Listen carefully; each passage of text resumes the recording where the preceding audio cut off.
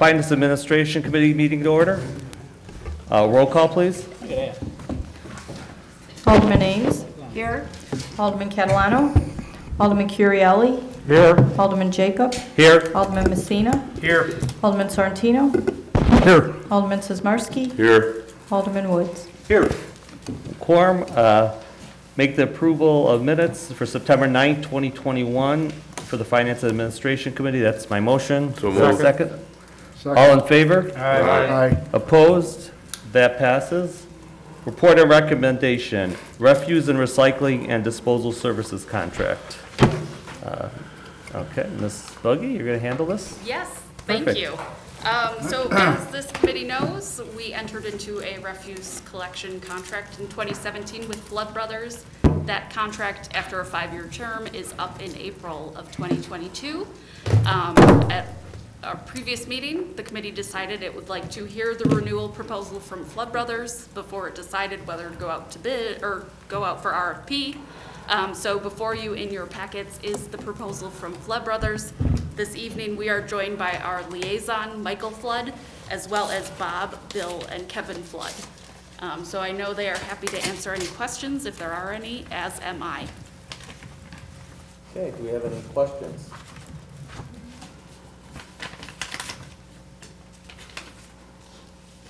Alderman Ames? Thank you. Have we had any significant complaints of service over the years, or how has that been from the residents' perspective? Go ahead. Yes, so we have been tracking complaints since late 2017. Over the past 5 years, there have been approximately 100 complaints. The vast majority of those have been either the garbage lids being left open on rainy days or like a missed collection.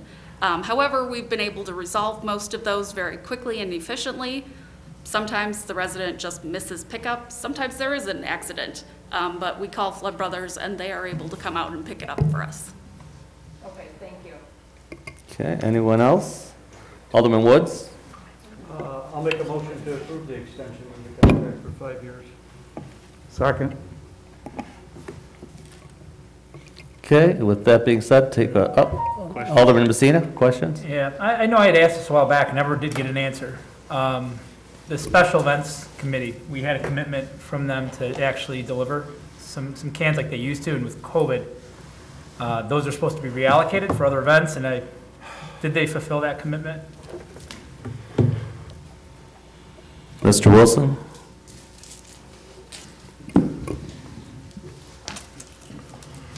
Thank you, Mr. Chairman.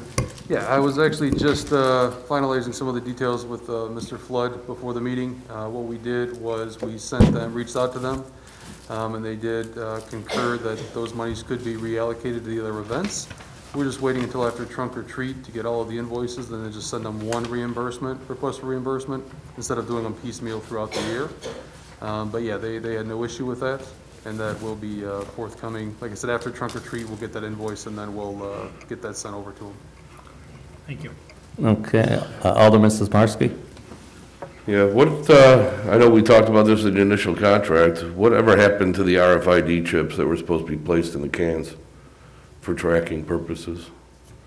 Mrs. Buggy? I spoke about this with Michael.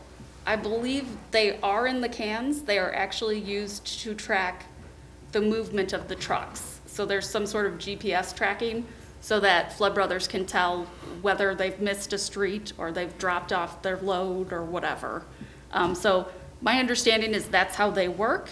I think there might be a misunderstanding and that there is a thought process that they do something else. Anything else, Alderman Sismarski? Alderman Ames? Let me make sure it's on. So I'm seeing in the proposal that there's some new added services that if we were to renew, that would be put into this contract that we did not previously have. Can you just review that for everybody? Go ahead. Yes, so there are 4 new added value services. The first one is an annual shred and electronics event, which Flood Brothers is happy to provide for. I would note that at our last Green Fair, It did cost the city $4,000, and it cost Wintrust an additional $1,000. So that is money saved by the city. They are also offering an annual pumpkin smash, which we do not currently do. So that would be of added benefit to the residents. And then they are offering a maximum of 20 roll-off dumpsters per year for free. In typical years, we use about 16 roll-off dumpsters for public works, and that has cost us the most recent number is $8,000. And then the fourth one that they are offering is street sweeping for the post-Memorial Day Parade and 1 sweep per year of the Metro Lot. Alderman Ames? Just a follow-up. So for the additional street sweeping, is there, like, what type of value is that? Because it looks like so far that's adding an extra about $12,000 of services on that we would not be paying for, correct? Go ahead. Yes, that's correct. And currently, they don't perform street sweepings.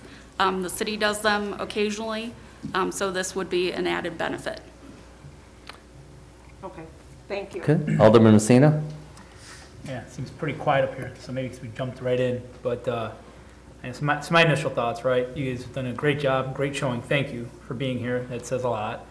A little disappointed, right, in the RFP. Not even RFP, excuse me, in your initial response. I expected a little more, right? I understand that this gives a baseline now for everybody else. So I was hoping for more because at the end of the day, these are great services you're offering us, the city, those value add. At the same time, I'm going to speak for myself. I think I'll speak for my counterpart. For me, it's all about my residents, right? So I have to go out and explain and justify the variable, right? That cost year over year. So it would have been nice to see that structured differently. Again, speaking for myself, it would have been nice to see some of those services. We pay for them now. I would have rather seen the rates lower so that we could have pushed those on to the residents, because essentially it puts me back in a position that I have to go back and at least propose it. I can't speak for everybody up here to say, how do we offset some of those cost increases? Because that's what I'm going to hear. Those are the calls I'm going to get. Not the, oh, thank you for the extra shredding, thank you for the pumpkin smashing, which are all great value adds for the city as a whole. It just makes my job harder. So it's just a little disappointed how it's structured. You guys have been phenomenal. You guys have resolved the few issues I brought. I was hoping to make it, I was hoping it was going to be a very simple, easy way to look at it and say, done, I don't even want to take it out to RFI. This puts me in a situation where I got to explain myself. So that's really it. Thank you, guys. You have done great. Mayor? I'm a little confused to that statement. Thank you. So are you saying we have to raise the rates because we don't have to raise the rates with this contract? No, you do in year 3. No, we do not. Okay, that's how I read it. So, What, no. We get an increase, the residents will not. okay. There's a difference. Okay. That's not how I Where- interpreted it, where- but okay. If you look and see what we pay, we can hold the line and no worries. That's the key right there. I clearly didn't see that Yeah, or read that in there. So I No, don't well, know. it's not in there, it's, I did a little research and asked Mr. Wilson exactly to make sure I'm right, Yep. and we will not have to raise. Okay. I guess I just have a comment to that. I mean, we may not have to raise it to the residents, but that $12,000, my guess would be wiped out. I mean, that $12,000 value add, if our rates are going to go up and the city's going to absorb it, I mean, that $12,000, I mean, that's basically, there is no value add. Well- So again, for the residents, I mean, I would have, I was hoping that it came in a little bit lower than it was, just to be able to tell our residents, hey, we saved you some money. They came in, really strong with a good fee, and, we're keeping the same company, and, but again, when we get the phone calls, they're going to ask, why did we not go out to RFP? Why did you just renew the contract automatically? Mrs. Buggy? Thank you. I was asked by a member to look into the rates that were provided from some of the other communities on the last page. I was able to track down about 8 of those agreements, and they have varying start years. So some start in 2017, some 18, some 2020. I will say the rates proposed by Flood Brothers alternate by an increase of 2.5% and 2.25%. And most of the other communities have an increase of 3% or 2.6 to 2.9%. One other question, when you did that homework, did you also find any towns that recently had gone out to RFP and what kind of bids they got? There was I'm sorry. Go ahead. There was a couple recent ones from 2020. They didn't really line up with us though, in terms of like similarities. So Elmhurst had some changes, but they're based on the size of your tote. And then there was, let's see, Bloomingdale. And they are showing an increase of, let's see, yeah, about 3%. But I'm saying, like, compared to the rate we're getting, what were the rates that they, I'm sorry. like the bids that came in, were they lower or higher than the rates that they're giving us right now? Yes, I apologize. Yes, they start at $1,809 for a non-senior single-family home, and over the 5 years, they increased to $20.33. Okay. Alderman Woods? Yeah. I only researched 5, but I have a full-time job besides this, so thank you for looking into those. And I think to add some clarity to this, it's hard to compare community to community, so you have to really add up the totality of all the services that you're getting. So that's one thing. Then you have to look at what the yearly increases are, and that's what I did. So to answer that question, what if we went out to bid? Would I find myself better? So on average, the raises, I came up with the same number that Kate came up with, are consistently 3%, lowest being 2.7, and that was a contract of this year, actually the end of last year. It was, so, and up to 3.75%, the average again being somewhere around 3%. And those rates that they show, the majority of the communities don't have the landscape waste. So when you factor in the landscape waste, on some of those, I took a couple of the contracts, and that adds anywhere from, to their $18 or $19, adds $12 to $16 for that. And that's for the minimal yard waste, only picking up a 35-gallon container. We have unlimited.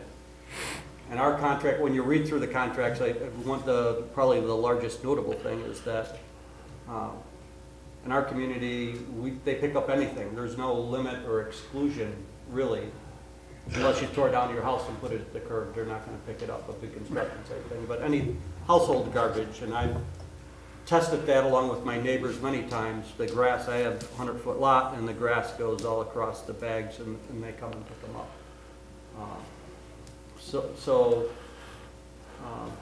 That's another thing. And then when the brush pickup, none of the contracts have brush pickup that I read. Again, I didn't read all. I think there's 18 in there. I didn't read 18. You read 8. I read 5. Some probably overlap, but collectively we probably did 10. And there isn't one of them that offers that service. So if you start to do the math and take out that number from that, you would drive our costs down way below anywhere anybody could be competitive.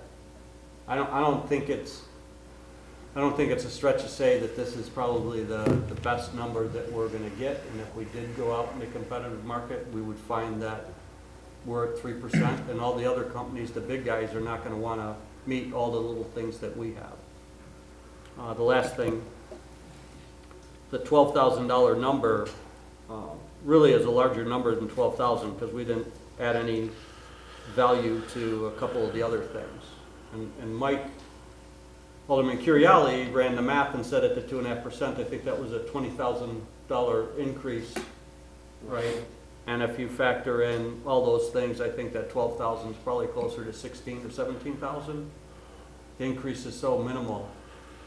That teamed up with the fact that we know nothing's going down. Gas has gone up, dump fees have gone up, tires go up, repairs on trucks go up, everything is going, taxes, license plates, insurance. The fact that we have a no gain the first year and a minimum 2.5%, I think is a reduction in price when you factor everything. Thank you. Real quick, Mr. Wilson, I think I cut you off before you wanted to say something. Before. Thank you, Mr. Chairman. Actually, Alderman Woods covered it with the stickerization of the yard waste. That's just what I was going to comment on, so he covered it very well. So Okay, thank you. perfect. Mayor? Yeah, honestly, they've done a good job. So 100 complaints in 5 years, and garbage cans open when it's raining. I mean, that's 20 per year. I understand people don't want any water in their containers, but if that's the worst we're gonna hear, I think we're good. The landscaping stuff we chose many years ago to include in our bill. So, and let's face it, I could tell you, I have a landscaper, so its service is of no use to me unless I'm pulling a few leaves at the end after my landscaper is done. But I think this is more than fair, and we should extend. Alderman Messina? I'll play devil's advocate. Exactly, I guess, because I've had this done to me in the corporate world. Exactly what do we lose by not going out to RFP? So they've set a baseline. One could argue they've done well. What do you, each of us, have to say? What justifies us giving them a free pass versus going out for RFP? I would imagine they're going to respond, right? So if they're as great as they are, nothing changes. They're going to respond. But why wouldn't we open it up? And again, huge fans of them. I'm going to play devil's advocate here and say, why wouldn't we open it up? I mean, we're spending all this effort talking about why we're not opening up. Nothing changes the fact that they are phenomenal. I get that. But people tell me all the time, you guys are phenomenal. Software is great. But I have to open it up for RFP. And if you're as good as you are, you're going to win the RFP because you're going to respond. And I say, you got a very good point. We're going to respond because we want to continue your business. I guess I'm a little confused at why to me it was the magic number, which I know there were conversations of, can you make it lucrative enough for us not to go out to RFP? And that's the question, I guess, up here. I don't think anybody's debating they've done a bad job and that they've done refuse. You're repeating things that have always been table stakes. I guess that's the part I was hoping for something lucrative enough to make it a slam dunk, like this is why we didn't go out to RFP, and I just didn't see it. Great, they're phenomenal, nothing changes. I just don't know why we're not bringing others to the table to see if if anything has changed. For whatever it's worth, anyway. Okay. Alderman Sismarski? What are you worried about, Mayor?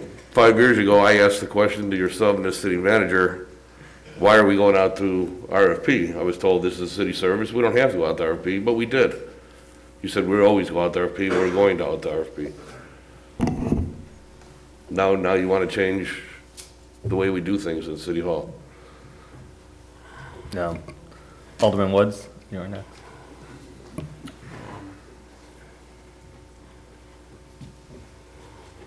Again, to see the better deal, I'm not sure what we'd be looking for when our research shows that nobody offers the same service to any other community that we get.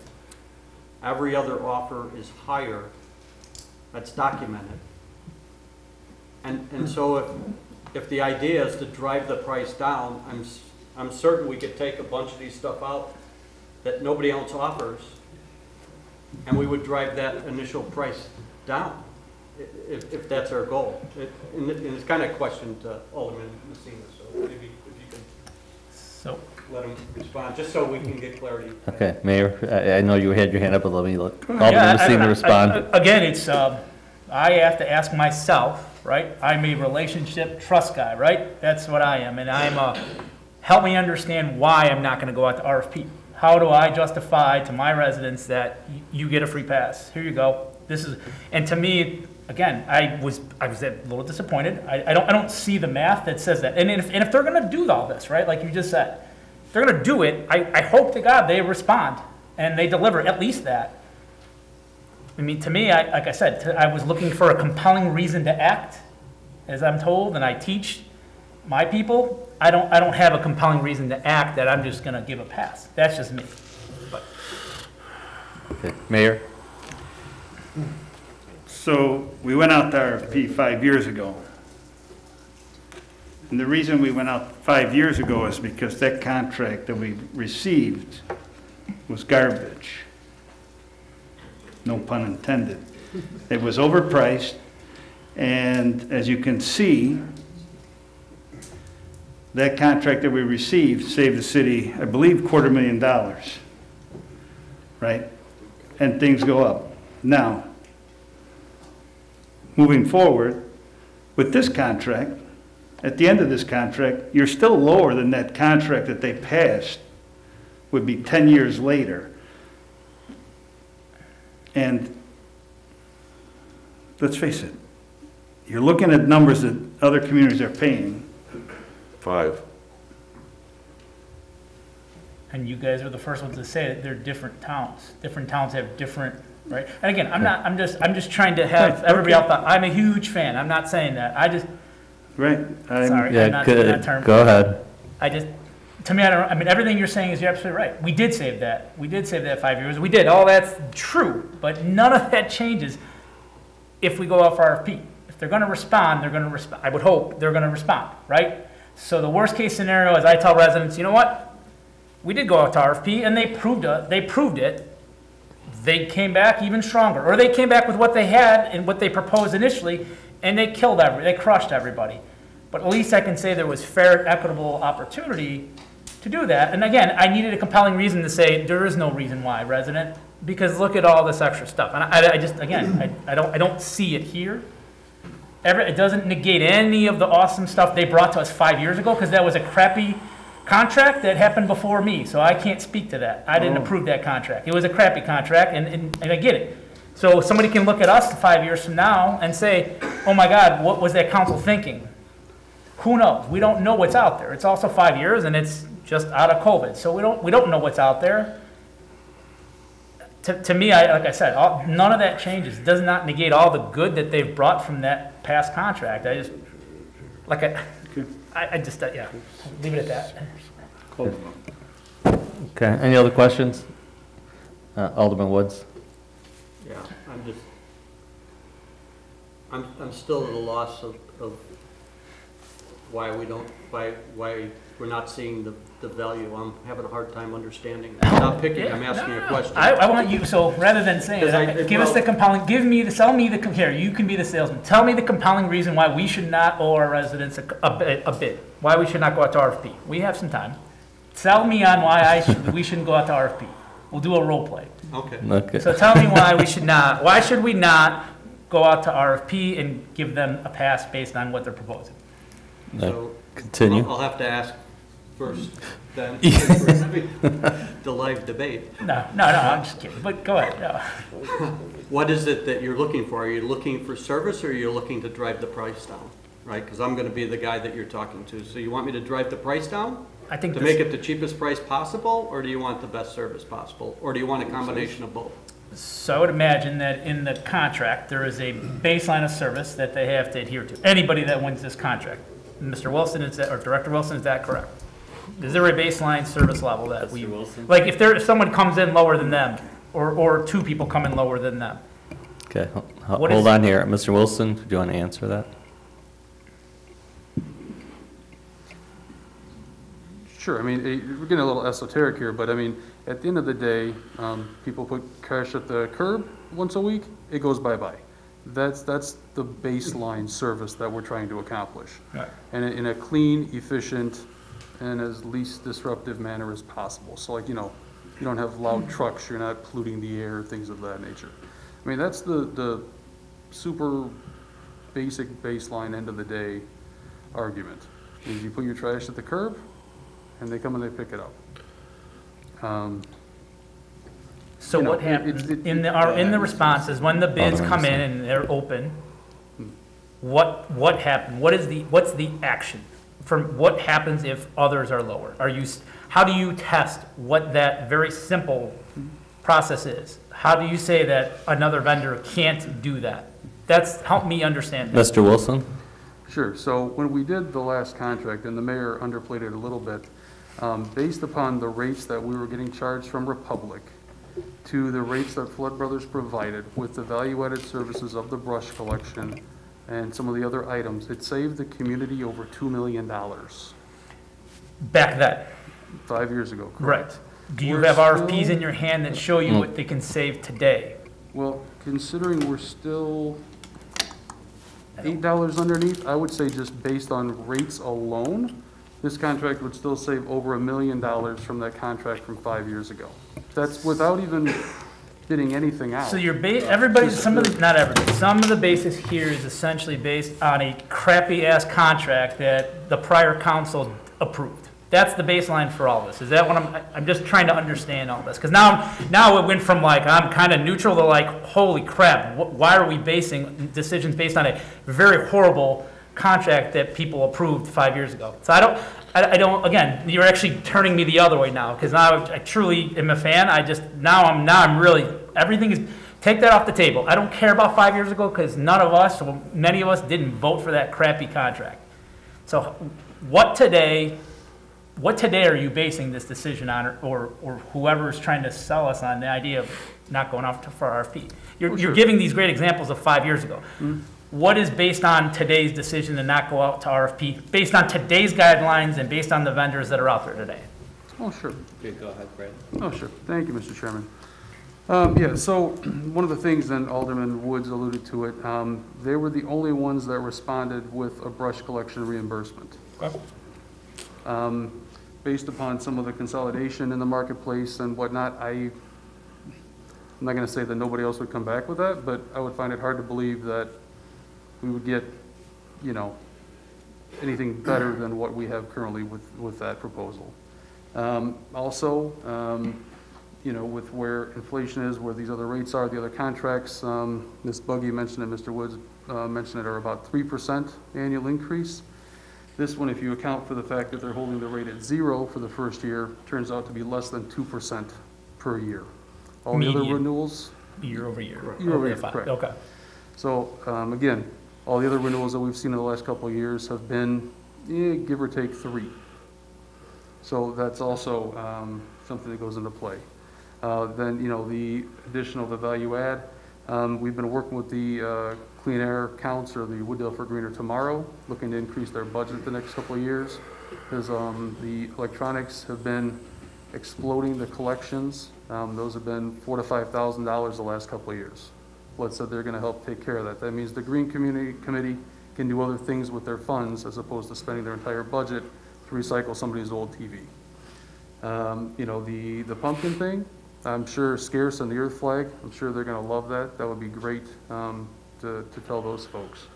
The roll-offs, yeah, a lot of the roll-offs come from the street sweeping waste, additional one-off brush collections that the city does outside of the once every other month collection, and spoils from water main breaks. So that's about $8,000 that's going to go into there.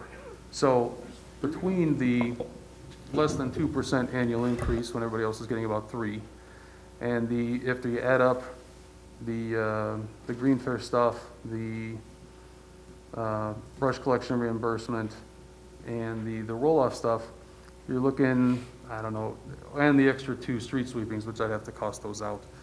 You're looking at probably, I don't know, anywhere between $80,000 and $100,000 in additional benefits, on top of the fact that they were the lowest bidder last time when we did the RFP. Which wasn't hard to do, but yes. Yeah. You're hired. Thank you. That's what I'm looking for to justify in my brain when I get 20 calls of people. So thank you. I'd hire you if you're ever looking. Okay. Thank you. You and Alderman Woods still in role play here, or? We're good. It's a love relationship. I'm confused at what you didn't say. No, to me, again. Maybe it's because I read so many of these things, I feel like I belong to one of the companies. Yeah, no. Okay, Alderman Sorrentino. And I do not want a gag order either. Gentlemen, I'm going to speak for myself, and our ward represents 25% of the city.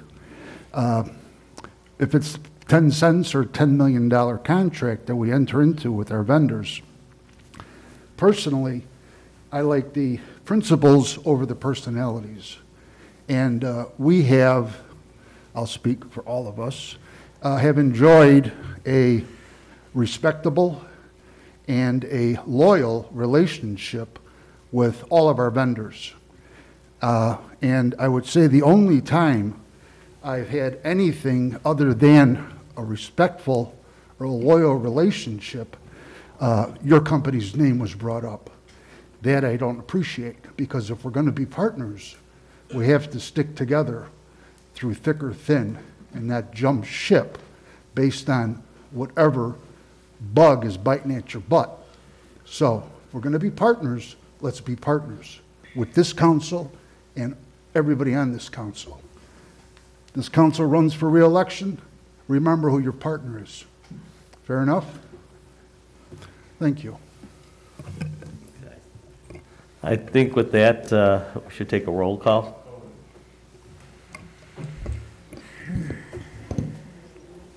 Alderman Ames. Are we deciding if we want to say? Well, remember, To approve. If you want it, yes, if you don't want it, no. hey, no, sorry. This is, so we'll be able to do something next week. This is just committee. Yeah. Right, so this Okay. is if we, You can always change your mind next week, hopefully not, but yeah. I just want to make sure Yep, that I'm yep. voting for what we're talking about. So Correct. this would be to accept. To extend, yes. This is, if you say yes, then we're extending the I contract. do, I Okay. Alderman Currielli. you know. Yes. Alderman Jacob. Yes. Alderman Messina. Give you credit. Thanks to Brad's salesmanship. Yes.